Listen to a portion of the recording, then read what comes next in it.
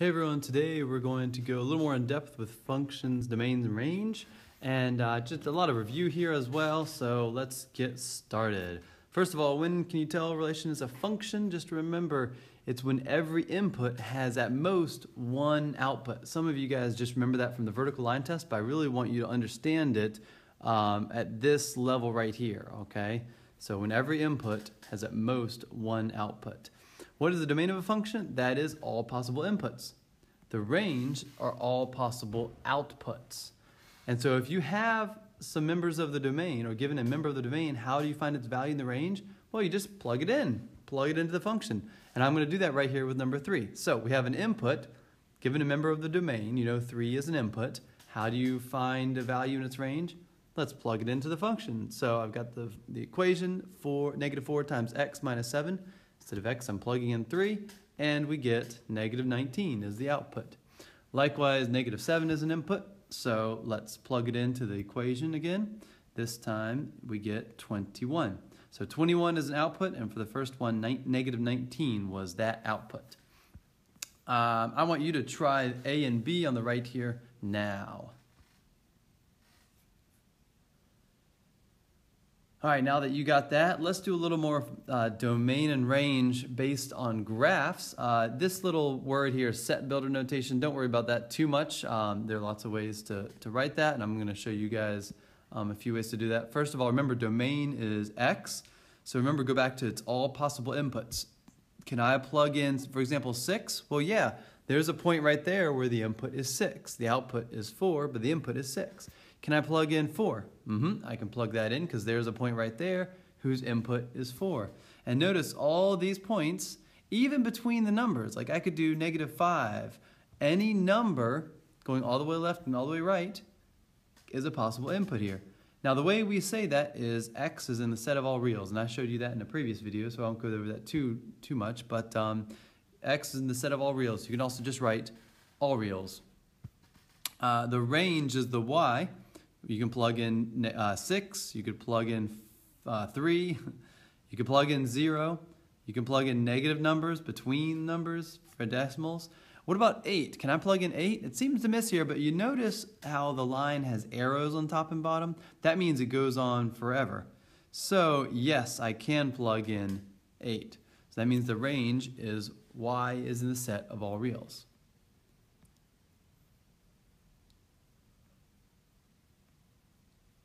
Now on the right here, you see that's a parabola. That means it's a quadratic equation. It is concave up, but those arrows, those keep on going up and to the left and then up and to the right forever. So if I'm looking at the domain, I can plug in any of these values, and my domain keeps going right and left forever as well, because those the graph keeps on going right and left forever. So the domain is also all reals. Well, after that, I want to look at the range. I could plug in, let's see here, 2. It doesn't matter that I get 2 values out, or 2, sorry, I'm not plugging in 2, I'm getting out 2. It doesn't matter that 2 different numbers give me 2. You can have repeats in the range, that's fine. Any of these numbers up here are in the range. However, -6, there's no point on that parabola whose output is -6. So -6 is out of the range. So where is the range kind of end if those numbers up there are in the range? Well, -4 is the very, very minimum. In fact, we call that the vertex or minimum of the parabola.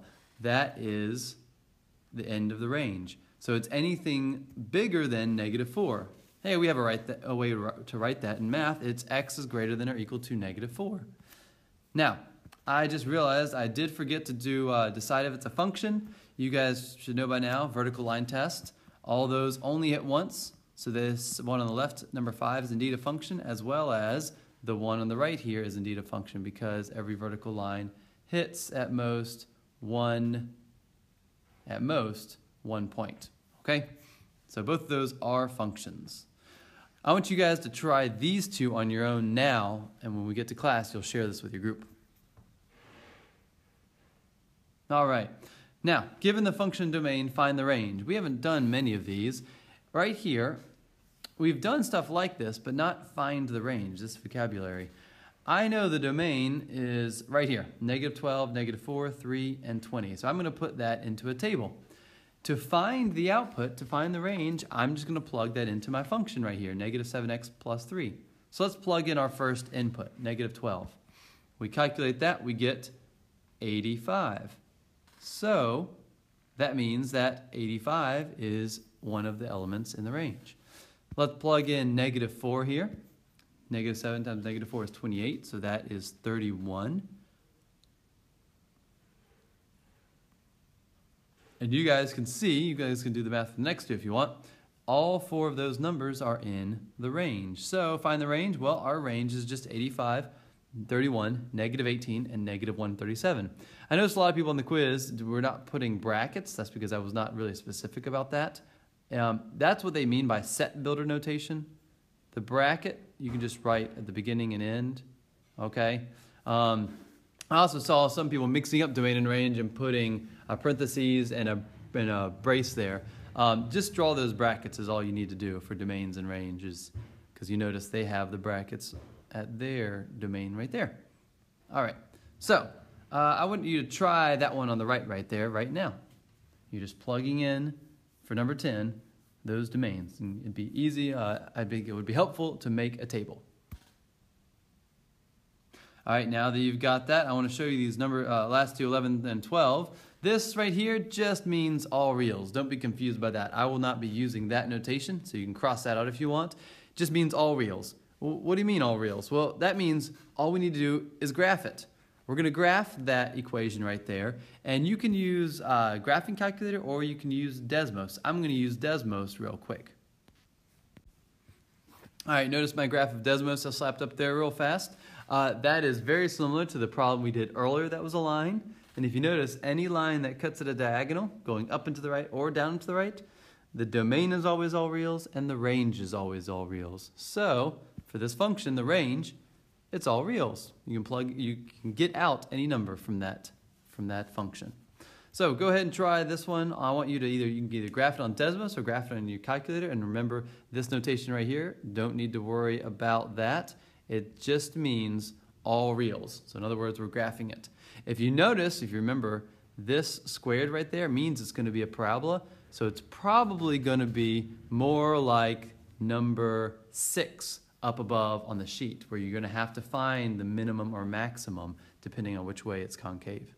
All right, thanks you guys for watching. If you're wondering about the back, that is going to be our classwork, so no need to worry about that right now. If you want to get a head start, feel free to, but we will tackle that in class. Thank you very much.